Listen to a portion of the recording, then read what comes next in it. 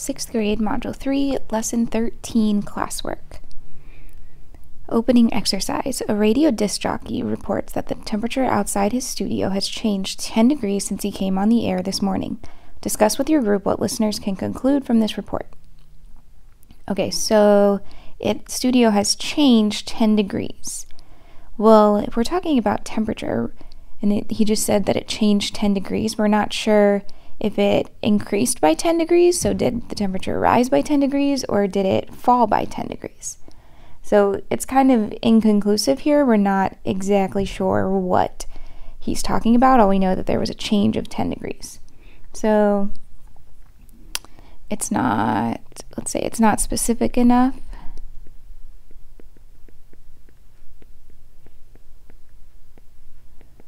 To know whether the temperature went up 10 degrees or down 10 degrees.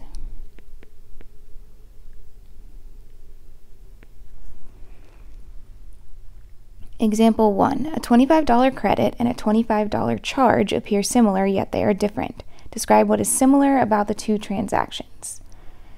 Okay, so a credit means that you've gained $25, and a charge means that you're losing $25. You're being charged $25. So they appear similar because they both use the same number. Both of them are talking about $25. So similar because they are described using the same number.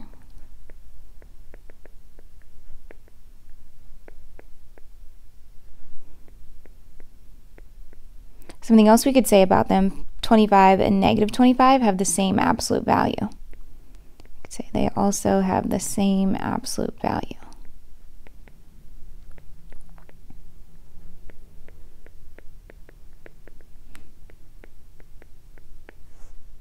How do the two transactions differ? So we kind of already talked about it, where a $25 credit means that you're adding to your account. It's going to increase the money in your account. And a $25 charge would make that money disappear. So you'd be losing $25. So let's say the $25 credit would increase the account balance, while the $25 charge would decrease the balance.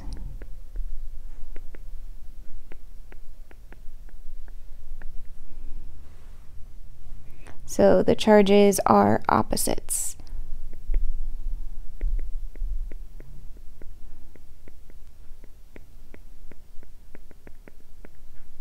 Put 25 and negative 25.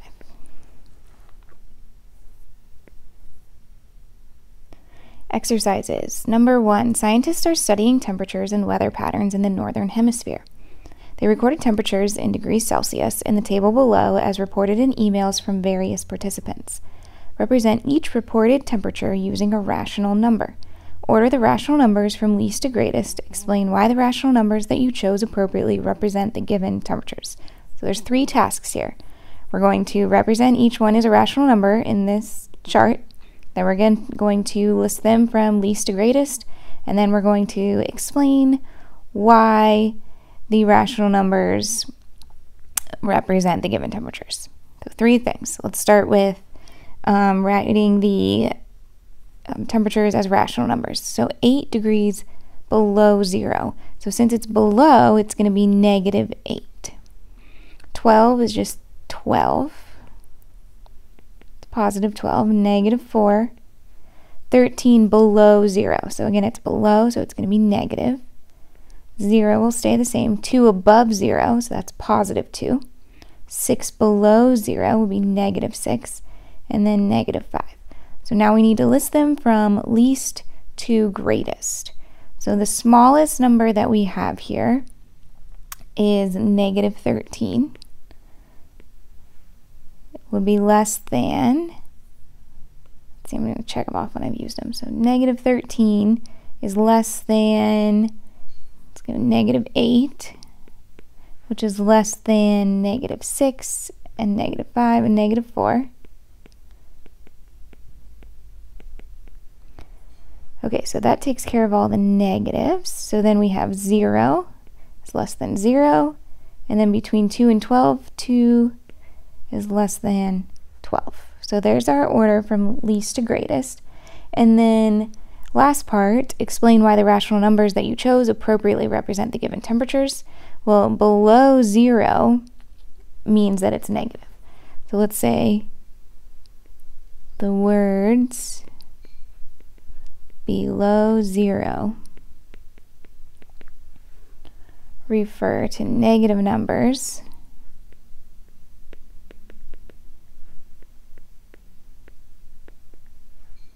because they are located below 0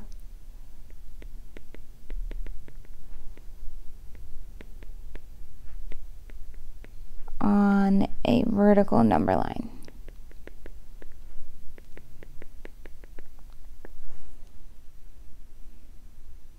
Number 2.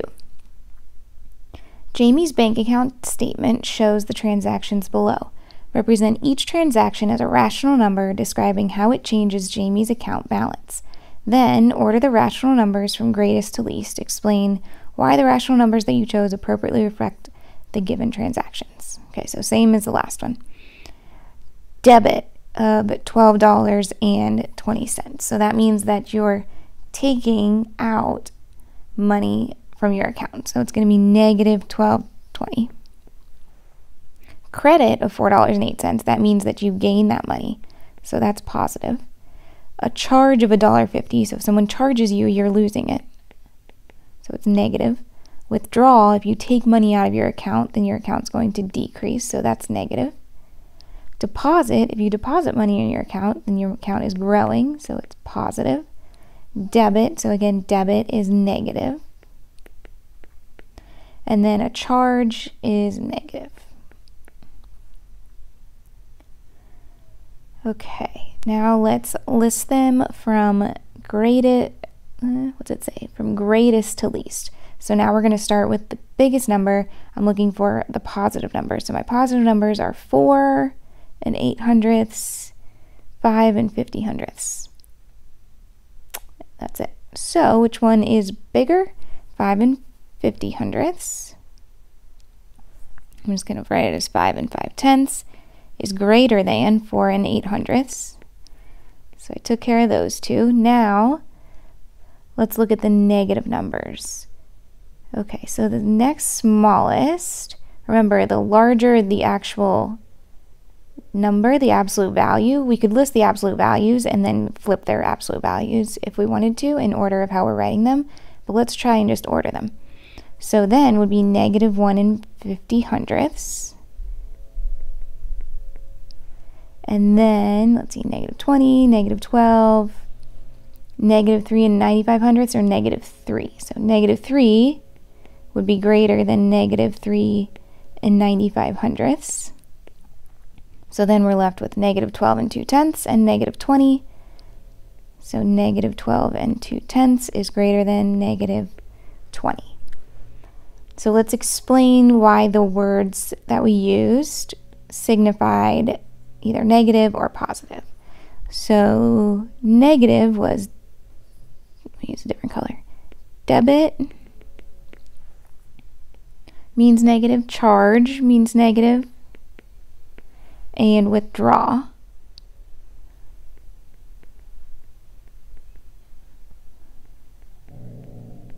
all describe negative transactions.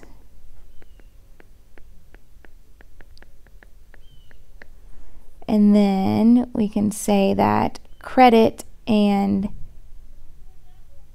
deposit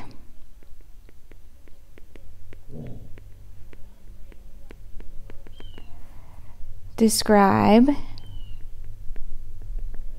positive transactions.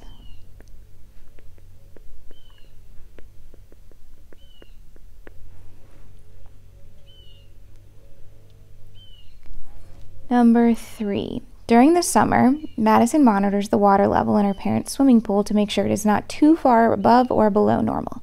The table below shows the numbers she recorded in July and August to represent how the water levels compare to normal. Order the rational numbers from least to greatest. Okay, so least to greatest. Explain why the rational numbers that you chose appropriately reflect the given water levels. Okay, so 1/2 inch above, so that's going to be positive 1/2 because it's above. A 1/4 inch above would be positive. 1/2 inch below is going to be negative. Above is positive. Below would be negative. Below is negative. And then another below is negative. So now we're listing from least to greatest. So the smallest number we have here is going to be -1 1/4 is less than, let's see, oops, I wrote this one wrong, sorry. This is -3/4. So now we're comparing the negatives we have left are -1/2, -3/8, and -3/4. And -3/4 is the next largest, and then -1/2, and then -3/8. Now we just have the positives. So the next smallest, the smallest between 1/8, 1/2, and 1/4 would be 1/8, then 1/4, then 1/2. So we can say that, if we're going to describe it, above normal describes a positive number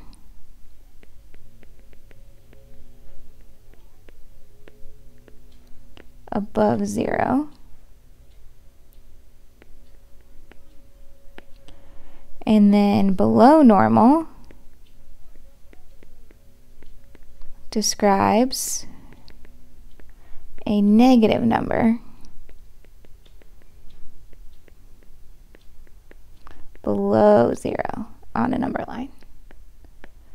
And both of those, when I'm saying above or below 0, I mean on a vertical number line.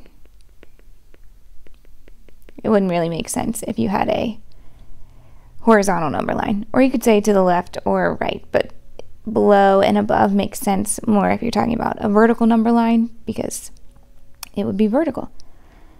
Number 4, changes in the weather can be predicted by changes in the barometric pressure.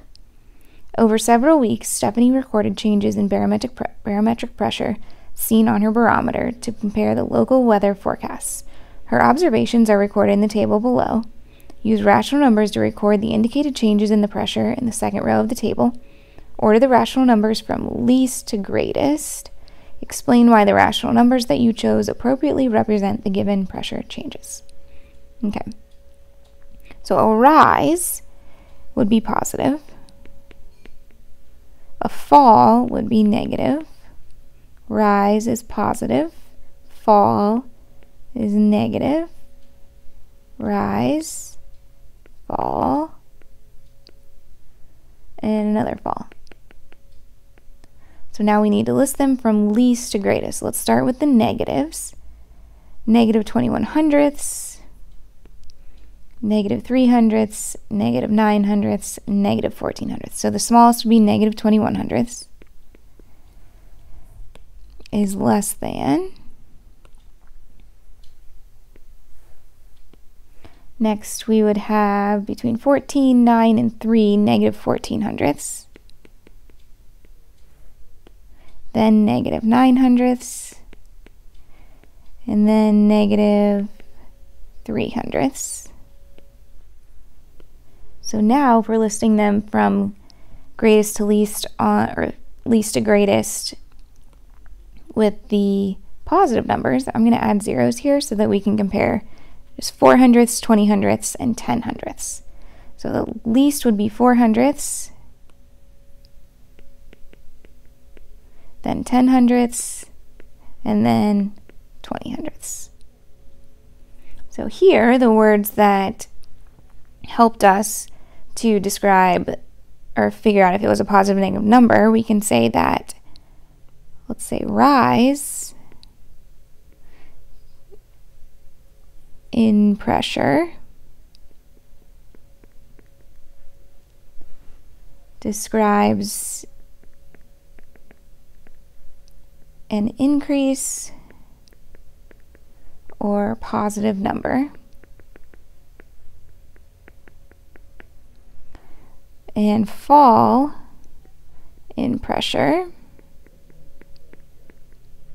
describes a decrease or negative number.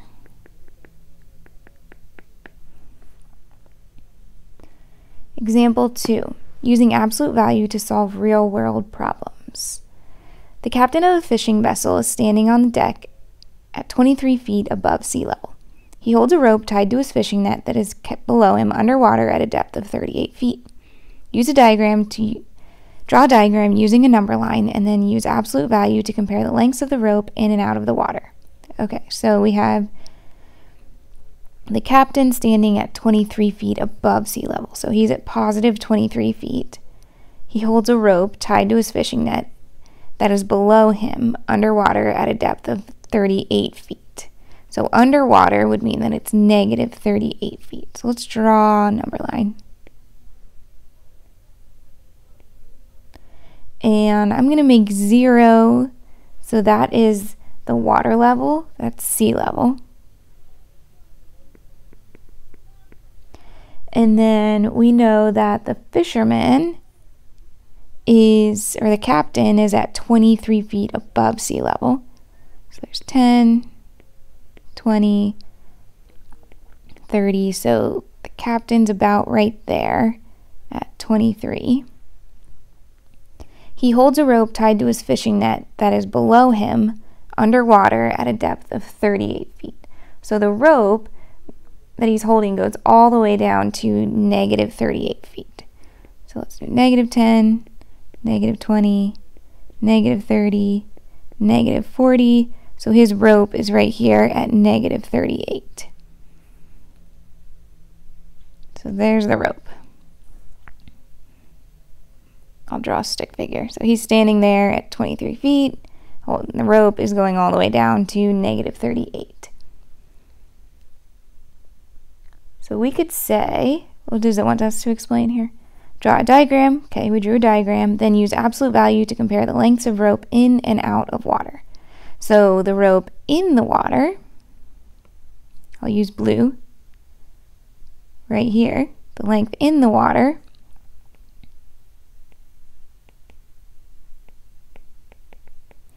is negative 38 feet. So if we were to use absolute value to find the magnitude of that, or how far underwater it is, the absolute value of 38 is equal to 38. So we can say that there's 38 feet below sea level. So then above sea level, there's this length right here.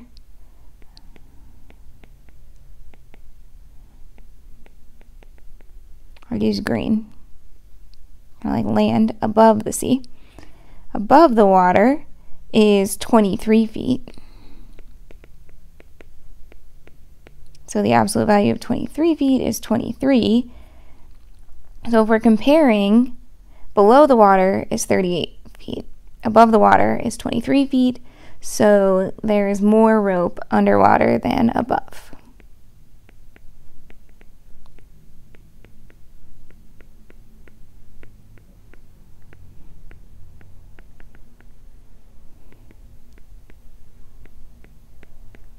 And if we really wanted to compare how much more, we could say 38 minus 23 is equal to 15. So there is 15 feet more rope below water than above.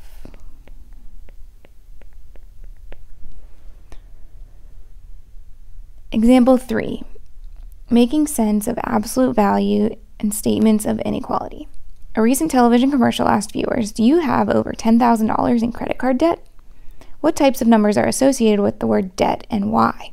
Write a number that represents the value from the television commercial. So the types of numbers that are associated with debt are negative numbers. So negative numbers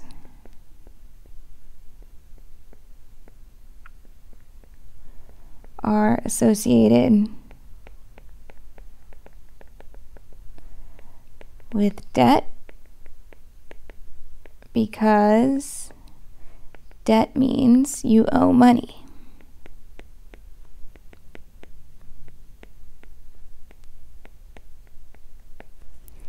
So you owe money, you're down $10,000, so negative $10,000.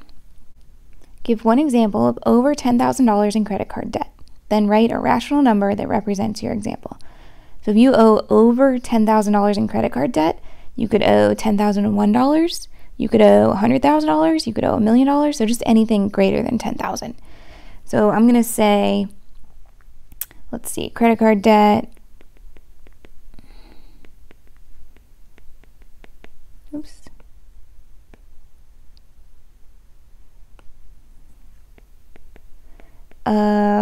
Let's go $12,000.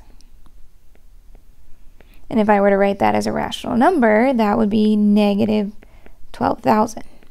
In debt, $12,000, I owe $12,000. How do the debts compare and how do the rational numbers that describe them compare? So I chose $12,000 and it's greater than $10,000.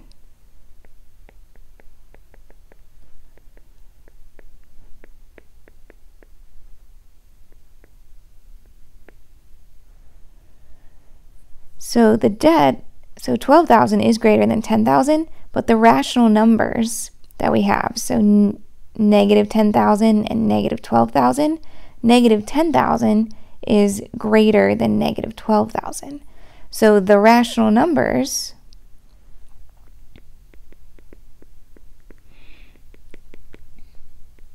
negative $10,000 and negative $12,000 have the opposite order because they are negative.